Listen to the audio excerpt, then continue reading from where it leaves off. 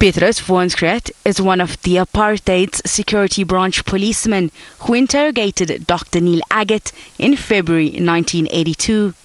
Days later, Aggett was found hanging in his cell in John Foster Square.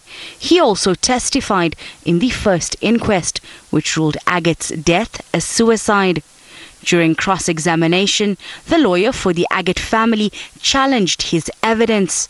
Howard Varney says the 4-page statement in which Aggett allegedly implicated his comrades in illegal activities is a security branch fabrication meant to cover up their role in his death.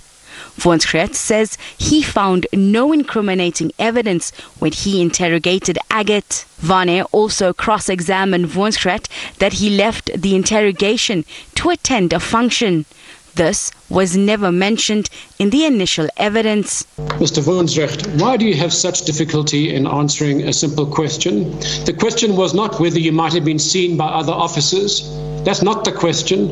You've given that evidence. We have moved on.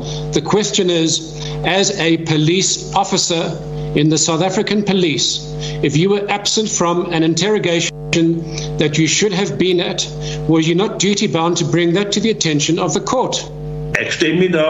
Lord, I disagree. There's not a definite duty on me to disclose that I went to the toilet or I made coffee or I attended.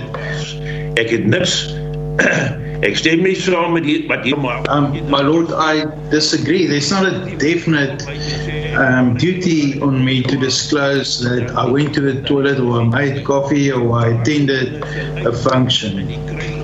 Those things should have come out in the cross-examination, and if Advocate Bezos asked me about it, I would have mentioned these things, yes.